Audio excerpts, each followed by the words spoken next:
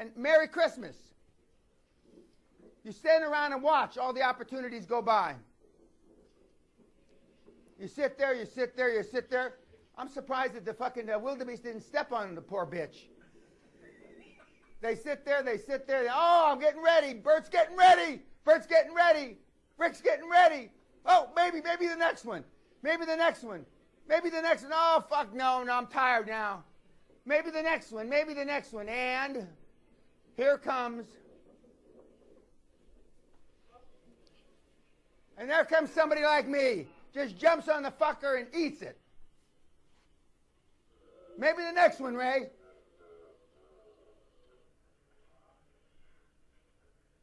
Who in this room is that male lion? And the truth of the matter is the female lion does all the fucking hunting, not the male. So the male got tired of waiting. He must have been really hungry. Come on, you bitch. How come you're not doing anything? So he finally jumped on some poor fucker. Once you become fearless, life becomes limitless. The 5 things that I would do aren't really 5. It's only just 1. Okay? And I wish to hell that I had known this so many years ago. But just fucking do it. I mean, it's like I said, I think on the London Real podcast, which I thank Brian Rose for the opportunity, because he opened up my eyes to podcasts, and I'll talk a little bit about my experience with my reality show in a few minutes. But best advice I ever got from Mr. Grazos, do it. He didn't say just fucking do it. He didn't swear. And the best advice I've ever given anybody is just fucking do it. We take too much time procrastinating. And because we're afraid of failure, and fear is false expectations appearing real. We're worried about what other people think. We're trying to fit in. And I can go through a whole litany of bullshit. Now, it's not bullshit because it's not true. Litany of stuff why you are where you are because you just didn't do it. You didn't want to make a mistake. You got a mortgage. You got 2 ex-wives. You got a 15-year-old daughter who's pregnant. Your dad's got Alzheimer's. Your mother's got emphysema, spitting up blood. I can go on and on and on and on. But the bottom fucking line is, if you had 15 years ago you had just done it, 10 years ago you had just fucking done it, 5 years ago if you had just fucking done it, 6 fucking months ago if you just fucking done it, you probably wouldn't be in the position you're in now. So I'm saying no matter what your age is, it's still time to just fucking go out and do it. Just go out and fucking do it. Oh, no, but how do you classify it? Right. I'm going to make you give me 2 lists. One list, your goals. Intermediate, short-term, long-term goals, okay? Both in personal and business. Then you put another list together, and this is a good exercise for you guys to do. You put another list together, and you say who you met with from Sunday midnight till Saturday midnight for 1 week. Who you talked to or who you met with, okay. And you put the list together. Okay, let's say there's 50 people on this list. Or in your case, maybe 100, I don't know. Okay, on mine, it's a short list. Only the mentees, basically. 5 or 6 people outside the mentees, lawyers and accountants. Now, you put a number by every fucking person that you emailed, Skype fucked, tweet fucked, link fucked, and which one of your goals on this other side of the paper they have anything to do with. You will be staggered, stunned, gobsmacked, awestruck. How much time you're wasting with people that have no business being in your life to attain your goals. Correct. Okay. Hanging out with losers. Wasting your time with people that mean Correct. nothing to you. Okay. Show me your friends and I'll show you your future. That's one of your top It is. 3 pieces. Show me your friends and I'll show you your future. You want to know why you're all fucked up? Just look at the fucking bums you hang around with. And why do I say that? Because after 46 years and teaching you morons for 23 years, you want to take the easy way out. Because you think life is a journey. That is horse shit. Life's a journey if you're a moron and you're retarded. That's why, you know, that's what you've done with the life up heretofore. It's been a journey. And how good is the fucking journey? You tell me. Wouldn't you have rather, when the first time you went out with somebody that you thought you were in love with, thought is the operative word, wouldn't you have lied to have a template? Oh, let's follow this process instead of, because that is a journey. And all the mistakes you made and raising this fucking little shithead for kids you got,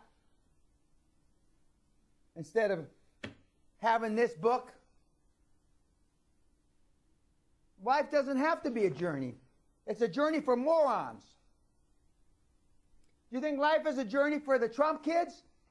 It's a motherfucking process, the same process his daddy raised him by. Same for me. Life ain't a journey if you're my kid. It's a goddamn process. So you tell me, if you're results oriented at all, who's better off? The journey or the process? And for the most part, most people in this room and most people listening on YouTube have to come to the realization, as sad as it is, that you have pissed, you have urinated, heretofore up until this morning, your entire life down a fucking shithole. Very simple. That's it. If you want to create massive wealth. If you just want to be a happy, slappy housewife from fucking Dundee, or a happy, slappy bimbo from fucking Toronto, or a happy, slappy guy who goes to the Little League games in Mesa, Arizona, then that's okay. But if you want to create some fucking money, and money's not everything. But if you don't think money can buy happiness, you don't know where to fucking shop. Say that with an Irish accent.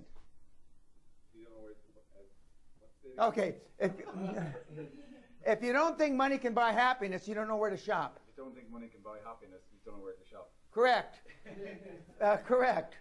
But I mean, you can get money and then go save the world. You can get money and save the forests in Brazil. You make money and go save global warming, which I don't believe in. You can, and save the kids in Biafra and all that shit. But without money, you can't save a fucking thing. Don't you understand? Don't the fucking idiots on YouTube understand that? Until you make some shekels. Until you make some fucking coin. You can't help anybody. He's so ashamed of being a snowflake. He's so ashamed of what his parents produced. A cunt. And most of you are. That first question, what would you do if somebody said your girlfriend or your and one of you said, I'm heterosexual, I can't relate to that because, okay. Well, they say your girlfriend's got a big fucking fat ass, asshole. What do? 95% of you said nothing. The second question, what if somebody spit on your wife or girlfriend? 75% of you said nothing. What the fuck? Nothing. I mean, what happened to your fucking nuts? On November 8th, I announced that when Mr. Trump, whether you love him or hate him, this was the beginning of the greatest transformation of wealth the world has ever fucking seen since World War II. See, I know what he was going to do. I know what he's going to do now. And he hasn't even got started.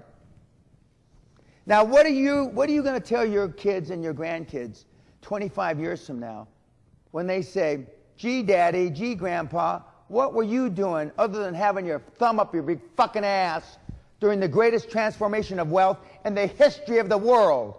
What were you fucking doing? Fuck all, nothing. That's what most of you will tell them, your grandchildren and your children. It's never going to get any better than this, kids. This is the, as I said on YouTube, the eye of the perfect motherfucking storm. This is it. I never thought I'd live to see it again.